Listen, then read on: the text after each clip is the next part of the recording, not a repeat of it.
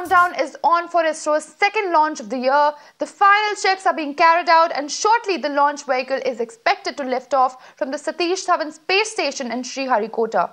It is carrying 36 satellites belonging to the British company called OneWeb Communications. The company says today's launch is a key part of the cooperation between Indian and British space industries.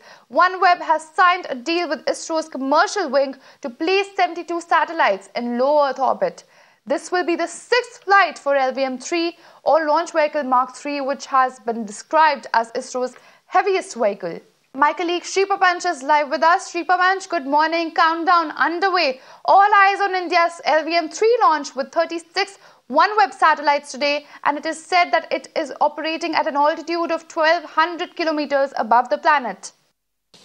Good morning to you. We come to you live from Sriharikota, Satish Dhawan Space Center of Indian Space Research Organization. And exactly at 9 o'clock today, the ISRO will be launching LVM3 Launch Vehicle Mark III, which was earlier known as the GSLV, commonly known as GSLV. But today we could see that LVM Mark III will be launching 36 satellites. These are OneWeb satellites which will be launched in the circular orbit at around 450 kilometers at an altitude. And the duration of this flight will be 19 minutes and 17 seconds. So we could see after 19 minutes, the separation of satellites will be starting. Now, there are three stages of this rocket. Now, the solid state, solid fuel stage, then the which will be the initial stage, and then it will be taken over by the liquid stages, and final maneuvering will be done by cryogenic state. Now, the OneWeb satellite are in fact completing their constellation of 616 satellites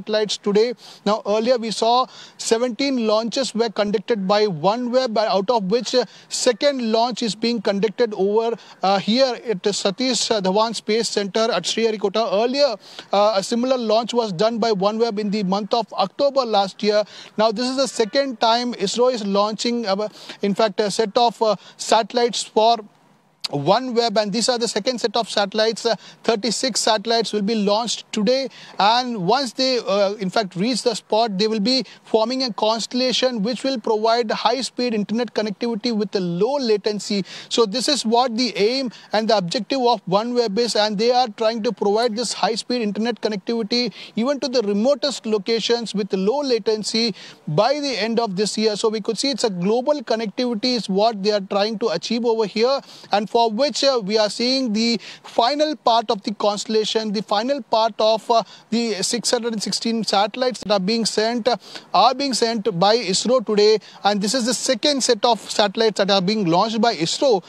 In fact, we could see that a commercial arm of ISRO, that is New Space India Limited, is in fact having the MOU signed with the the OneWeb, and based on that we could see that in fact LVM3 is used as a commercial vehicle. Now, earlier we can see that it was launched by using LVM3 last time at around October last year.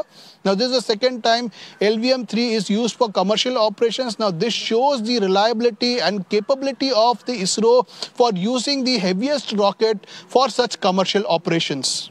Absolutely, Shri, and this is a historic moment indeed for ISRO. This would be the second launch in 2023 after the successful launch of SSLV D2 mission in February. That's right. SSLV is a small rocket that was launched, and that will be commercially used. In fact, PSLV and SSLV will be used commercially in the coming days, and we could see that this particular LVM, which is the Launch Vehicle Mark III, was earlier used to launch the Chandrayaan missions, and we've seen that high payload capacity vehicle. This GSLV vehicle was launched earlier. Already 5 successful launches have been taken place earlier. Now, this is the sixth launch of this particular vehicle, and this modified version of this vehicle only will be used for the Gaganyaan missions also. So we could see that such launches are increasing the reliability and capability of this particular vehicle, which will be later used. A similar vehicle will be later used for Gaganyaan mission. So we could see